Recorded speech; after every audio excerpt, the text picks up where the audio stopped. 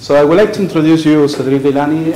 He is very well known for everyone here, but I would like to say a few words. He did a very relevant work in asymptotic behavior for partial differential equations, particularly in kinetic equations, talking about the Boltzmann equation, essentially for the asymptotic behavior of the Boltzmann equation. Also about, he did an excellent work in understanding some irreversible dynamics inside a reversible system like the Blasov-Poisson equation and the Landau damping. And he also did, he had time to write a couple of books about optimal transport theory, in which he did very relevant contributions to. And some of the things that he's going to discuss in his talk are going to be related to that, I think, and the relation to geometry. And of course, all of you know that he got the Fields Medal at the ICM in 2010. And he even had the time to write a book for the general audience about some kind of autobiography book in French, still only in French, I believe. Or no, Italian, German. Already, is translated. Okay, so English, translated already. So you will have opportunity at some point. Not the Spanish yet. Okay, not Catalan either.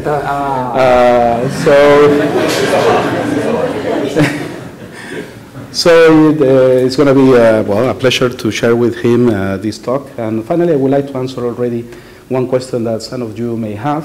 I met Cédric 18 years ago for the first time in Toulouse, and yes, he already wore like this. Okay, okay. So please go ahead.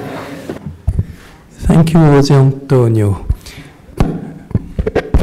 Okay. Is there a portable microphone, by the way? No, it would be more convenient for me. If not, I'll go with this. Okay, we're going to try. Okay, let's start like this anyway. Thanks a lot, everybody. It's a great pleasure to be here in Barcelona. Always a pleasure to be back here.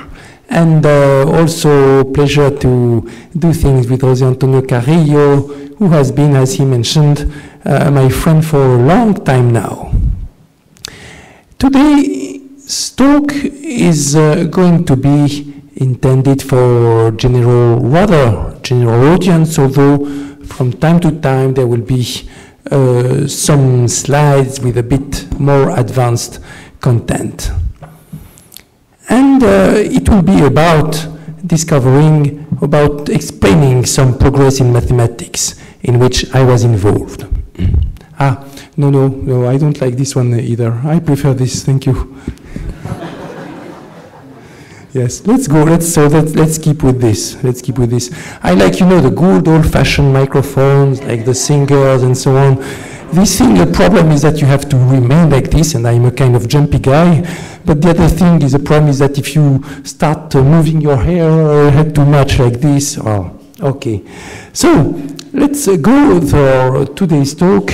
Yes, it would be good to have the picture. Who's in charge? There is somebody in charge. Let's go.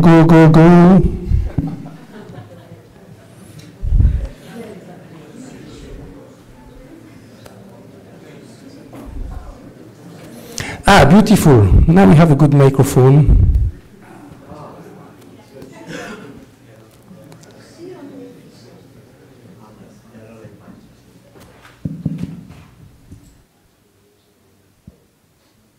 Perfect.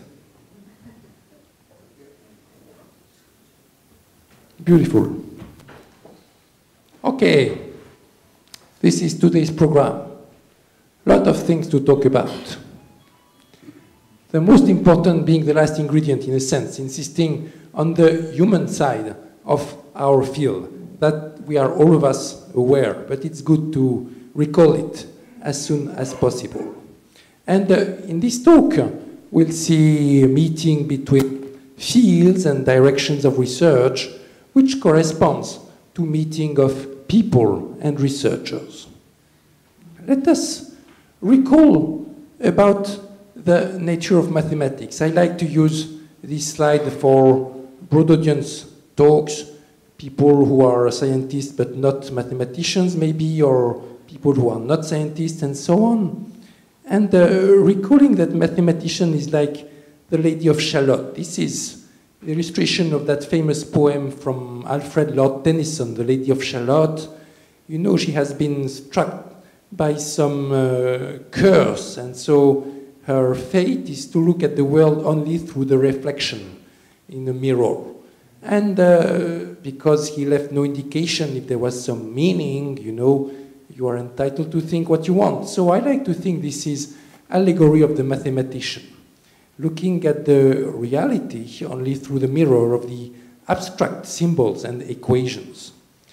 And it's a very powerful way of doing things. When you are a mathematician, you work only on equations, but you prove things which can be embodied by many, many experiments in the world.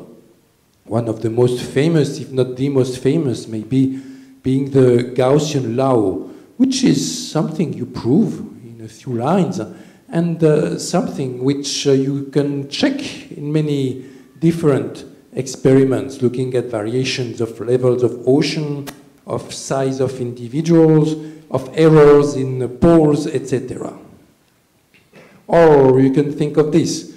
So in the tale of Lady of Shalott, you know, this is Lancelot coming, and when he passes by, he's so handsome that she has to see him directly. So the curse strikes her, and she dies, and her body goes in the water, and so on. It's very tragic.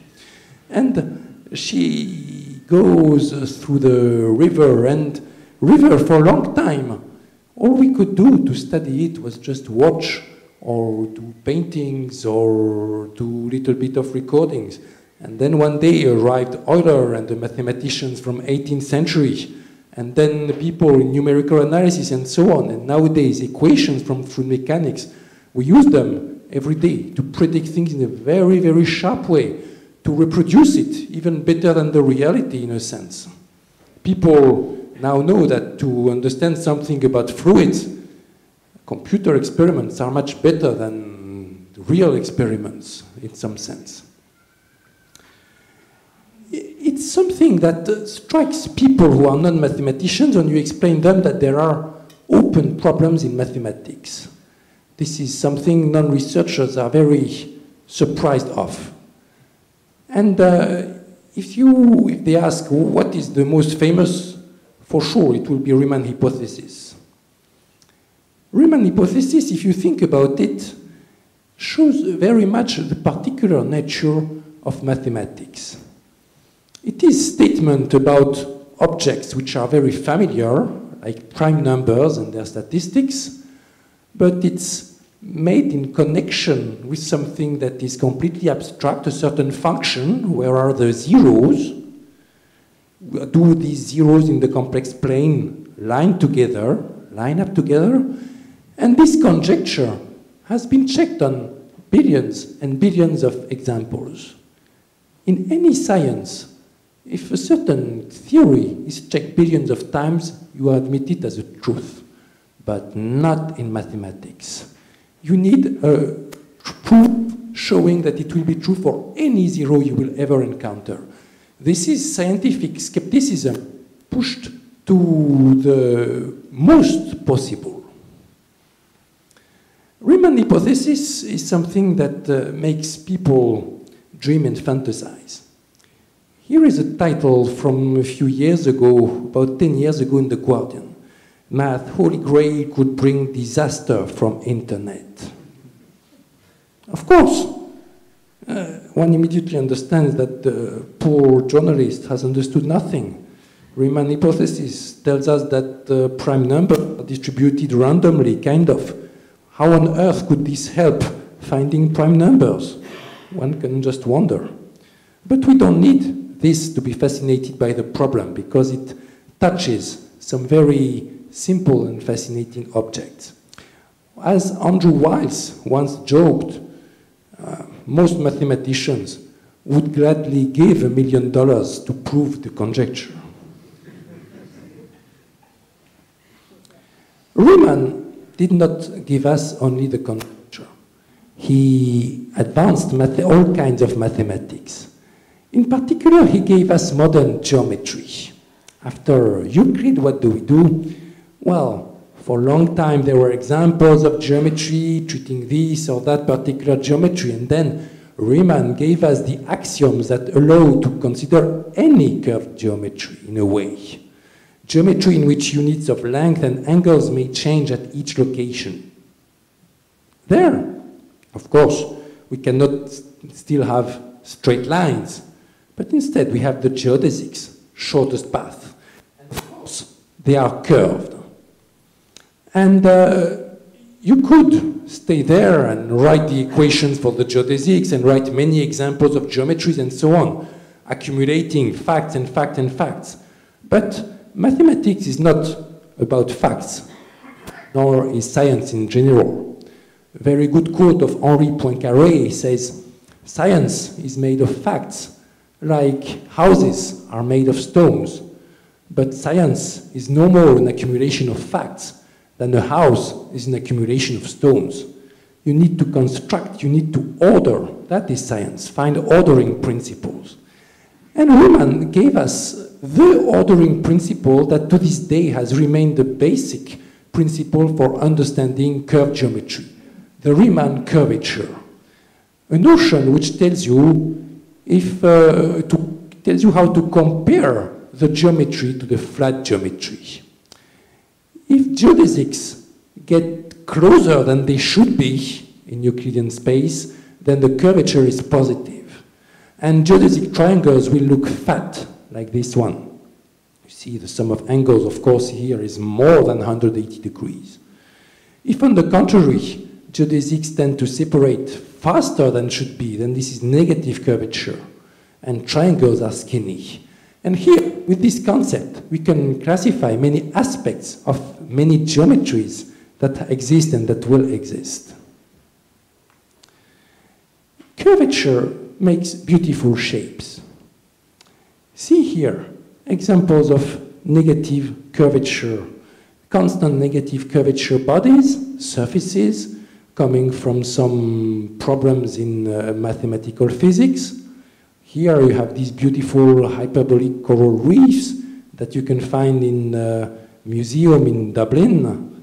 And here, look at this pseudosphere, so elegant that it was part for some time of an exhibition in Paris in the Gallery of Contemporary Art called Mathematics, Beautiful Elsewhere. Of course, this is kind of things they like in Paris.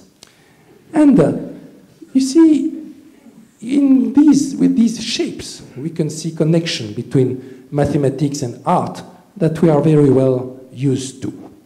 But we also know that mathematics is damn useful and powerful and efficient. And later, at the beginning of the 20th century, Ricci Curbastro worked again on the work on Riemann, built on it, developed this concept of curvature. It turned out that this was exactly what Einstein needed for his theory of general relativity. And then it was no longer a mathematics problem, but a problem of physics. And then it became a problem of technology when the problem came of incorporating general relativity corrections into our GPS. Nowadays, we have a little bit of Einstein and Riemann in our GPS, in many of our cars. And we see here an example in which technology arises from some development, some pure development driven first by curiosity. And in the end, coming into a little bit of Riemann, Ricci, and Einstein in our device. You can check by looking inside. Riemann worked on many problems of mathematical physics too, and he was one of the first to try to describe singularities present, for instance, in fluids when you have supersonic planes or supersonic bullets. Riemann is remarkable, in fact, for his way of looking at everything and being interested in everything. This is something a bit frightening. A list of topics named after Bernard Riemann from Wikipedia, it's crazy when you compare it to the lifespan. He was dead essentially at my age. Wow, this is really frightening. This makes Riemann very inspirational. Some romantic figure able to capture many, many things. I actually once I met a famous rock singer who told me that from time to time, to get inspiration, she goes to the Riemann grave. This is again, artists being inspired by mathematicians. It's good to know. I recommend graves. This picture of me looking for inspiration on the grave of Ludwig Boltzmann, one of my heroes. Boltzmann died in 1906. Well, he committed suicide. He was a guy with some problems, but with gave us some beautiful discoveries. Here is one of the formulas that made him famous. S is K log W, formula for the entropy. At the time of Boltzmann and Maxwell were the heroes of a scientific revolution from the 1860s, 1870s, which was a revolution of statistical physics. The idea that many complicated physical phenomena could be explained from the fact that there are behind a very, very many of simple particles and interactions. And for instance, they tried to model a gas as just a collection of balls, like in a billiard, but really many, many balls, like billions of billions.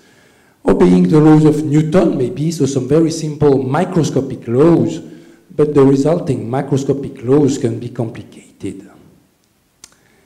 Together with Maxwell, as I said, they developed the formalism, the kinetic formalism that José Antonio was alluding to, in which you describe a gas not by looking at all the velocities of the particles, but at the statistical distribution of velocities.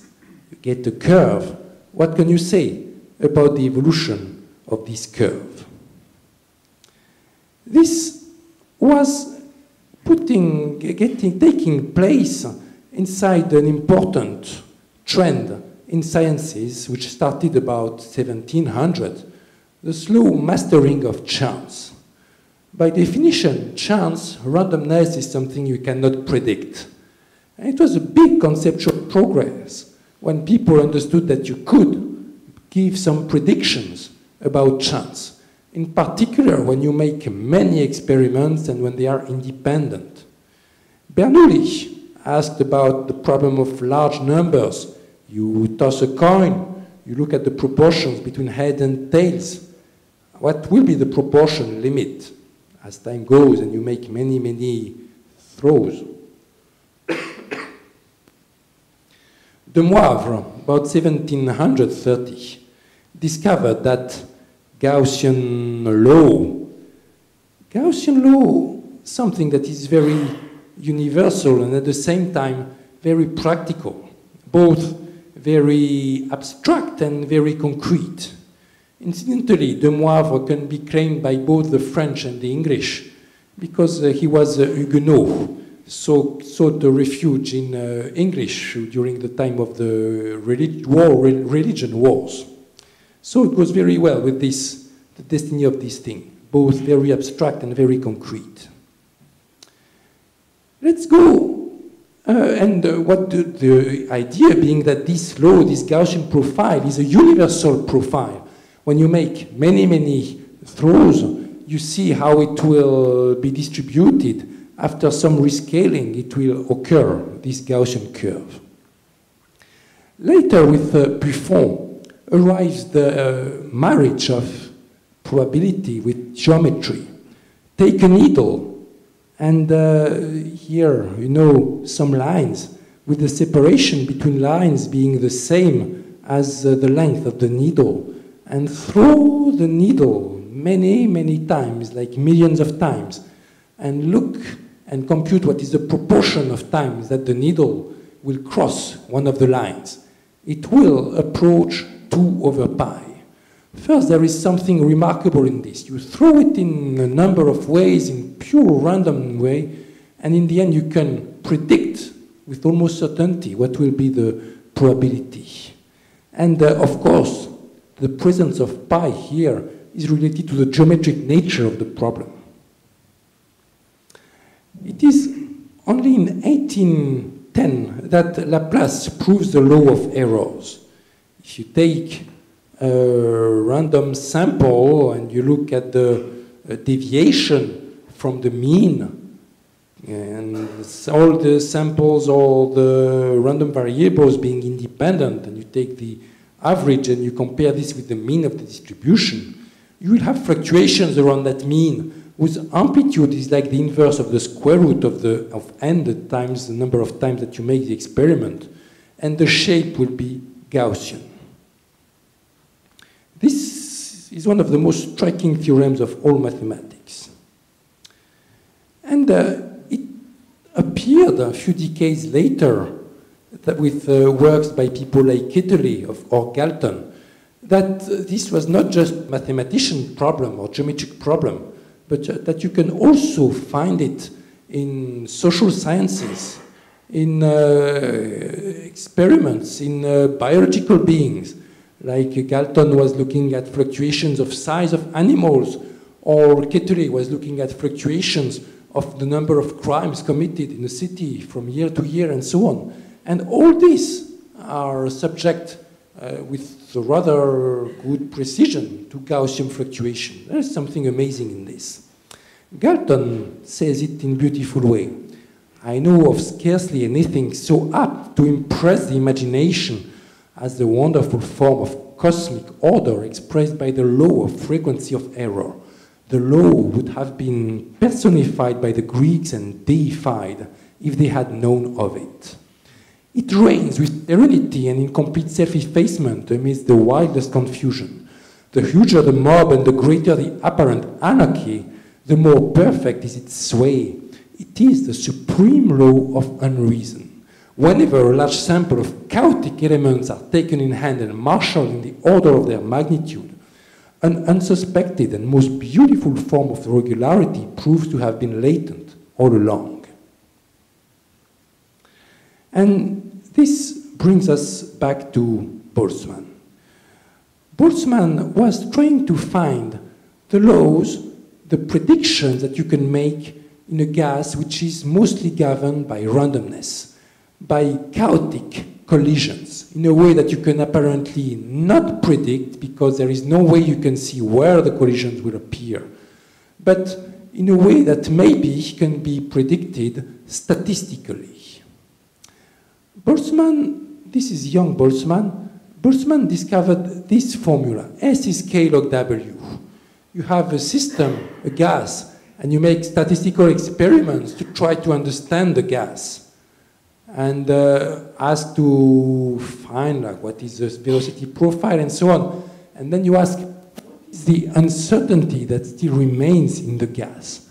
Because I don't have access to the positions of velocity, so maybe there are a lot of unknowns behind. All the unknowns you put in this W, which is like the number of configurations or the volume of configurations.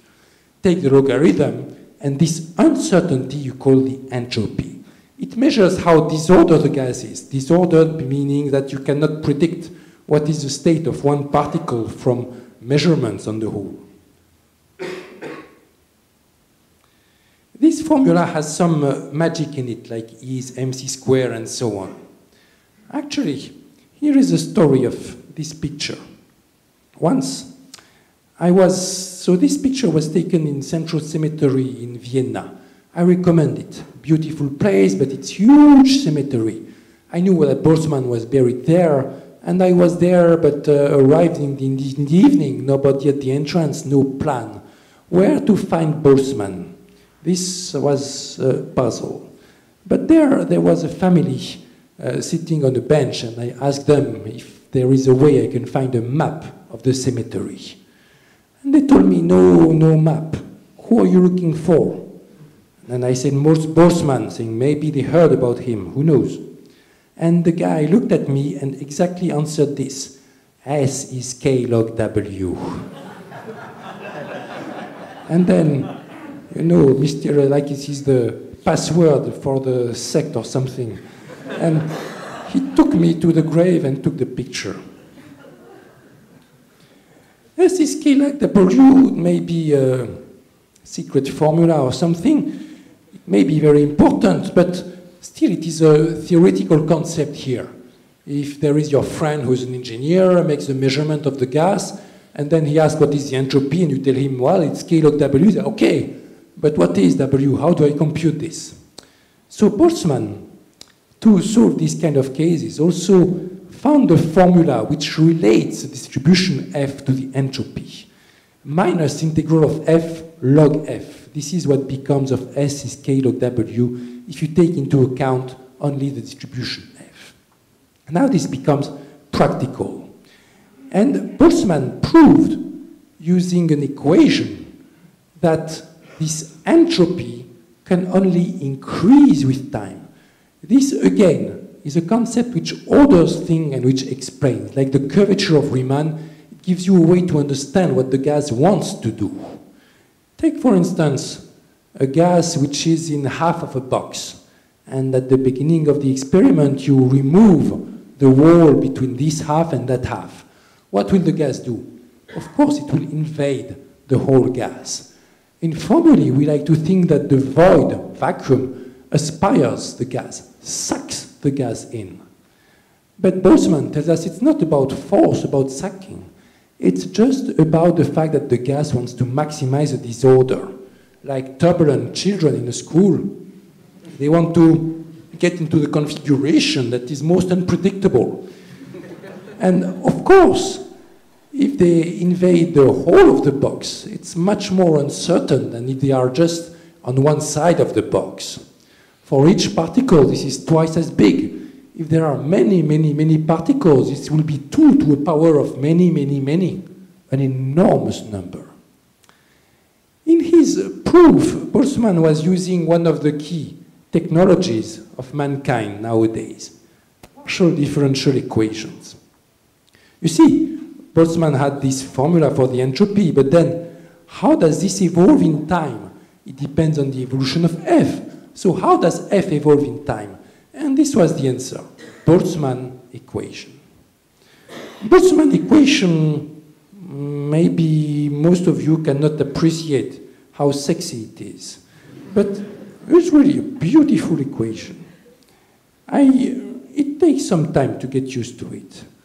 I remember when I was undergraduate and discussing with my future advisor about what to do, and he writes the equation. It was the first time I see it, and he tells me, you know, we're going to do this, and if you master it well, in a couple of years, we can go on to this question. And I thought, my goodness, am I going to spend 2 years with this thing? Maybe it's time to change the plan, you know. But then, I started going to it and so on, and I fell in love with the equation, really. I spent 10 years with this equation. It's like everything. You think it's so damn specialized, and when you enter it, it's a whole world coming to life under your eyes, with problems related to very fundamental theoretical physics problems, but also very practical applications, and related to many beautiful techniques and problems in analysis, in mathematics. This models a rarefied gas, a gas in which there is not so much density, so that the main effect driving the gas is collisions between just 2 particles. If you're interested in stars in a galaxy, it is not a good model, because stars don't collide, but stars feel the influence of each other over very long distances. So instead you will use this kind of model called Vlasov-Poisson, the #1 tool for predicting the evolution of a galaxy, which can be made of hundreds of billions of stars. If you are this equation is an important equation for geometers, the Ricci flow.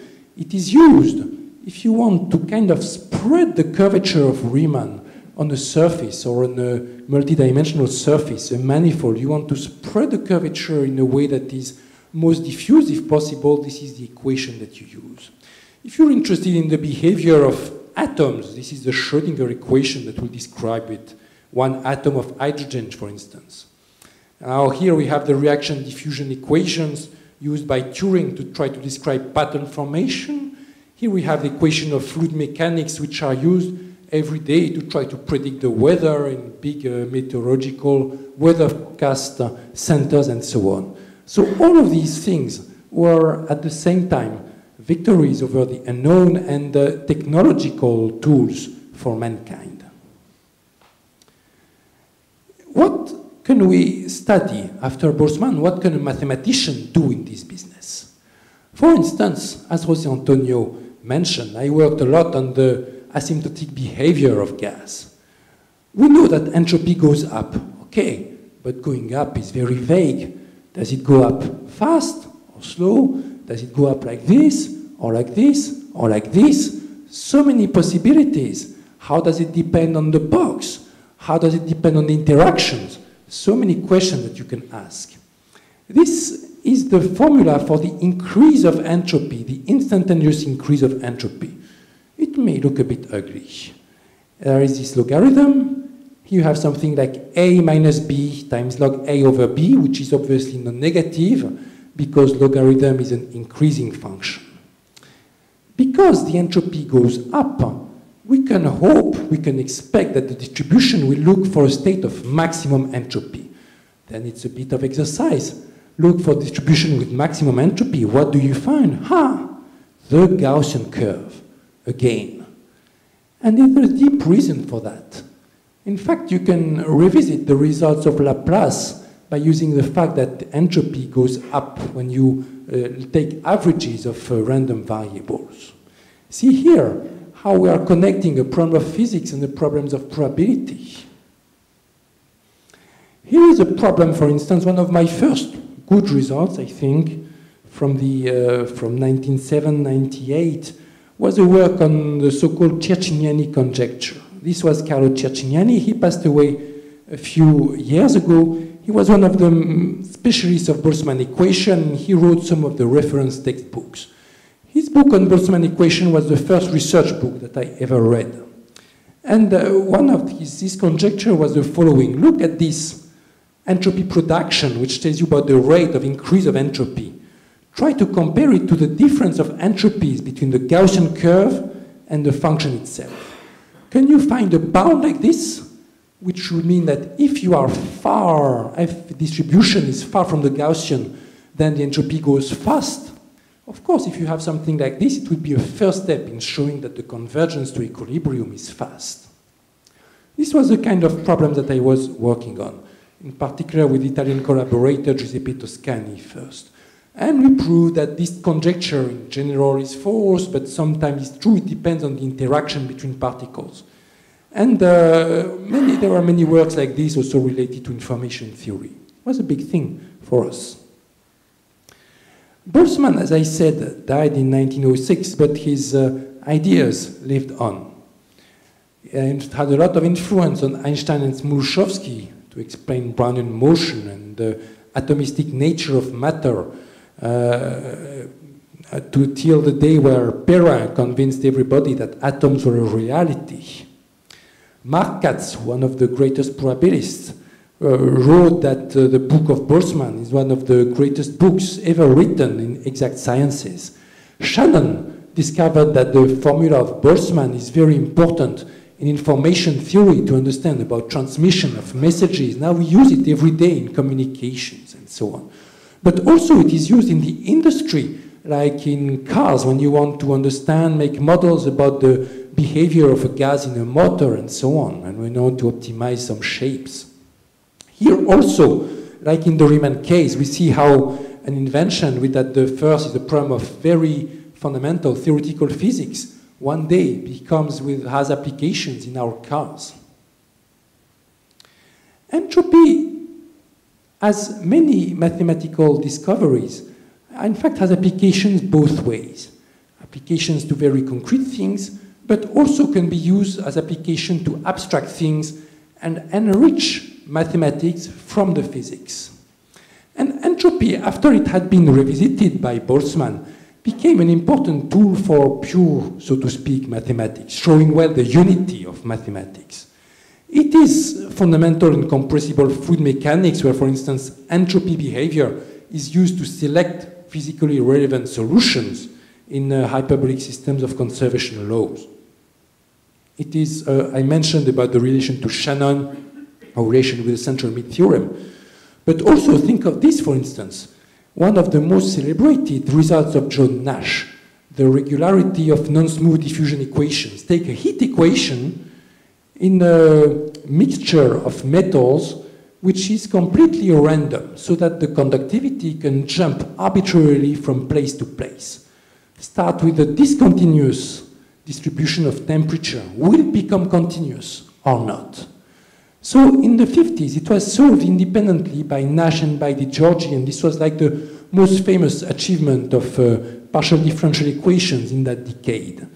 And the proof of Nash, which is really fascinating, is that it made use of the Boltzmann entropy, a concept from statistics, which you use in the problem of regularity. This looked crazy.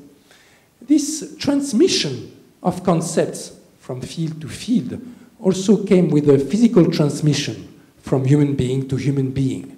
It turned out that Nash had learned about the entropy from Leonard Carlson, who was there in Princeton, and Leonard Carlson had known about it from his compatriot Kahneman and Thorsten Kahneman. And Thorsten Kahneman had been the first mathematician to work on a mathematical theory of the Boltzmann equation. So from Kahneman to Carlson to Nash, you had here that concept going from field to field. And 50 years after Nash, there was a big shock when Perelman used an entropy formula to prove the Poincaré conjecture. It was crazy. A problem of topology solved by some very hard stuff about entropies, and so on. Even more shocking maybe when Voiculescu solved the problem about in von Neumann algebras, classification of 2-1 factors. Nothing to do even with physics or with partial differential equations, and still entropy played a key role in there. More recently, entropy was the basis of defining heat equation, spaces which are not smooth at all, with maybe edges and so on, in metric measure spaces. The theory of Ambrosio, Gili, and Savary. This is part of a story in which I was involved and that I will tell in the end of this talk. Here, again, we see this particularity of mathematics among sciences is that it is abstract and so it touches on everything. A concept which has been developed in this context can be applied in many other contexts. Sometimes this kind of go-between movement between various fields and concepts is very slow, as we saw, but sometimes it's also very fast. And sometimes mathematicians see applications in their lifetime or work directly for it. One of the best examples is Leonid Kantorovich. It was his 100th anniversary last year. Kantorovich was an extraordinarily gifted mathematician working in very abstract subjects, but also very concrete problems of transport during the war, atomic bomb, also taxi fares. I was told this. If you ask people from Moscow of a certain age, they will tell you that at some point taxi fares became much better, more just, efficient, and so on. This is because there was this team led by Kantorovich that had computed a good algorithm for that. He was very much fond of calculators and so on. He was a very courageous scientist living in a time that was in Soviet Russia, in which you could very well be killed for just being a good scientist if you just were working on the wrong subject. Kantorovich's masterwork was in mathematical economy, in particular the best uses of economic resources, his masterpiece for 1959. He was the first mathematician to get the Nobel Prize in economics for mathematical developments. Kantorowicz was always a devout communist in nature, in planification. He believed in the efficiency of central planification and worked for this. And one day there was a big event in his life, all coming from plywood. This is plywood, like this. It's not very sexy, apparently. Plywood industry played the following major role in Kantorowicz's life, that there was some factory of plywood that needed to increase and optimize its production. And they thought maybe there are these mathematicians around that can help us. They go and meet in the department, the math department, and Kantorowicz was quite young, but already the head of his department. And they asked, you know, we are constructing this wood, and we take out wood from this forest. There is some hardwood, some softwood. We have this machine that can cut that many kilograms of hardwood a day, and so on. How do we optimize? You know, there are many ways to send the wood from here to there or there. Should we do more softwood here, and then what to do? A problem of operational research, you see. And Kantorowicz had no idea how to solve it, but he thought. And he came out with the technique of linear programming. Once again, to solve a concrete problem, go for an abstract solution. So Kantorowicz is one of the three inventors of linear programming, together with Koopmans and Danzig. And linear programming is simple to state. You have a domain which is delimited by linear constraints, like this, interior of a polygon, and you optimize a certain criterion, which is like in a direction, you want to know which point will be the furthest. And it's easy to solve graphically when it is like this. But when you do it with thousands of variables, sometimes hundreds of thousands of variables, as is the case nowadays for some applications, of course you need a mathematical theory behind. Linear programming is one of the most successful algorithm theories ever invented, in fact.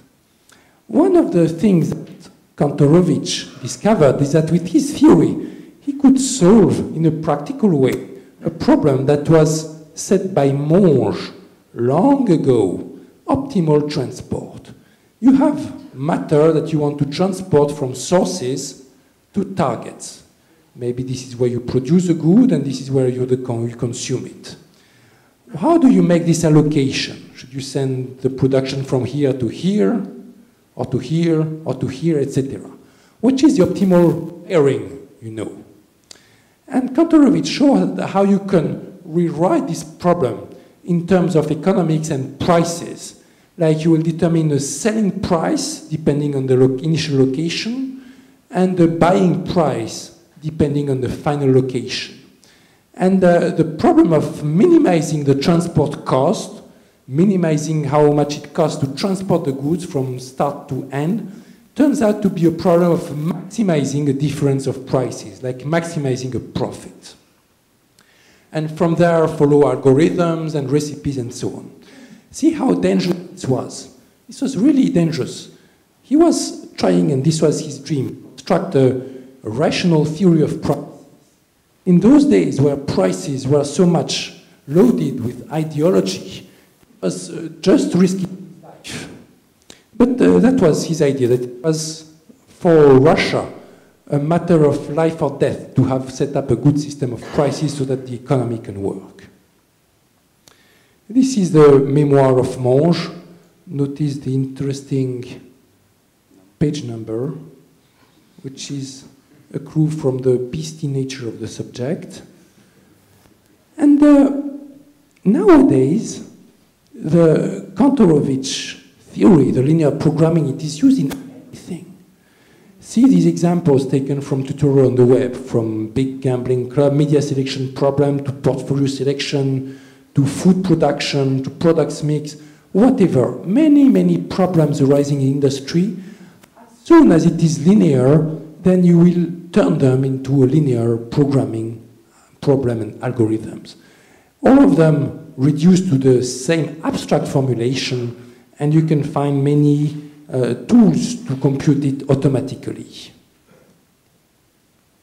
Now, at this point, I have told you many stories. It's too many to make a good lecture, it seems. There was the story of Riemann and his fat triangles, the story of Boltzmann and his disorder or entropy, the story of Kantorovich and his optimization, planification problem. Yes, this is okay, mastering the technology. And turns out that in a completely unexpected way, these theories, although they were made by different people with different tools for different applications, they have a deep relation. This is a discovery that was made around the year 2000 by a few people, including myself, and that was not expected, neither by specialists of Kantorovich theory, nor by geometers, nor by people in statistical mechanics. And it's good to use this to remind that science is not predictable, most of it. At least the unexpected discoveries, they will always occur and change the picture you have about it. One often thinks that the job of the scientist is to ask a challenge, think hard, read deeply, think, and then find a good thing with maybe Nobel Prize or something coming from it. In reality, it's more like this. When there is a challenge, you work hard, it doesn't work at all, not going to be as expected, are you kidding me? Amazing result that turned out to be just crap, and you start again, what the hell is going on? Well, it works, no it doesn't, yes maybe, that's funny, no, and then you start again. Or maybe you say, oh, this makes sense, but then they figured this out 50 years ago. Back to this. That's the cycle that, you know, PhD students are used to. And from time to time, something works. And after you solve it, you can go back to start. So in this process, which is very chaotic, encounters, human encounters and discussion can play a key role. For me, these were the two key encounters in this discovery. My German collaborator, Felix Otto, whom I met in a conference in 1998 in France, and then went to visit him in Santa Barbara for a couple of weeks. And my American collaborator, John Lott, whom I met in Berkeley in 2004. This is Berkeley. I'm going there soon. Beautiful campus, beautiful Californian weather, and this famously ugly mathematical building. See, it is Evans Hall. It's known to be ugly. It's also completely inconvenient. You never meet people because it's a vertical organization. You know, there are no meeting points, no meeting rooms.